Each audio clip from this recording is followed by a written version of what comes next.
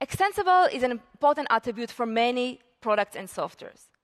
It means that users have choice, they have options, and they can customize it to their own need.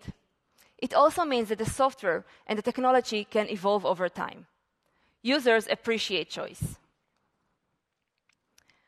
When I joined Google about 3.5 years ago to lead the Kubernetes team, it was early 2016, there was about 600 contributors in the Kubernetes community. Remember this number, 600?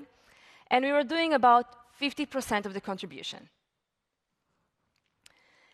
And the team, as I'm sure other teams working in the Kubernetes community, were on the edge of burning out.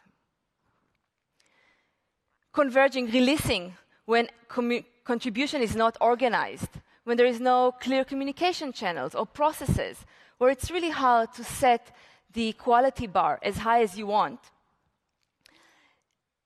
is really, really hard. And it's hard everywhere, but open source makes it even worse. And when the team really do whatever is needed to get the best product out there, it is exhausting. So as part of my role, when I joined, I started leading towards engineering hygiene and engineering best practices like release cadence and quality and processes and product themes. So in this is the first community meeting I had the courage to actually speak up. And I was advocating for a more rigid release process that will allow teams to know this, if you miss the train, the next train will come. And this was great. And this was one of the things that we changed in the Kubernetes community.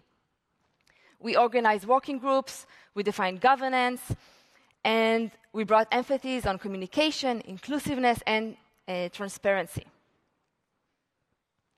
But it simply wasn't enough. The success of Kubernetes drew more and more people into the project. More integrations and dependencies, internal and external to Google. And not only the Kubernetes community grew, also our own team probably tripled in size in that time. And we have observed our velocity is declining. It was simply really hard to get features out the door.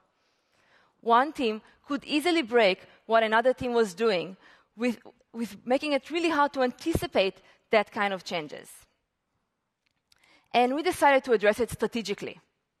If you look at my KubeCon talk from Berlin in 2017, this was the first time when I talked about sustainable success. This diagram captures the significant scope of the Kubernetes projects. It's similar to the entire cloud platform from a surface area perspective. The team that invested in building Kubernetes also invested in creating extension points throughout the different layers and promoting open standards, achieving composable systems. It started, of course, as an attribute, an important attribute of the Kubernetes project, as a platform that is used to building other products. But when we saw the light at the end of the tunnel and we understood the impact it will have on our team, we doubled down on this investment. And we have come very far.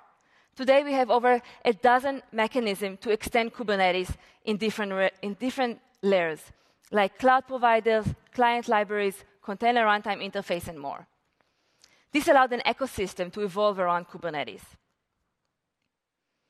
And really what extensibility brought to the team was independence and velocity, the ability to move fast without having to talk with all other teams around you. And many teams, both internally in Google and externally, started building more and more on top of Kubernetes.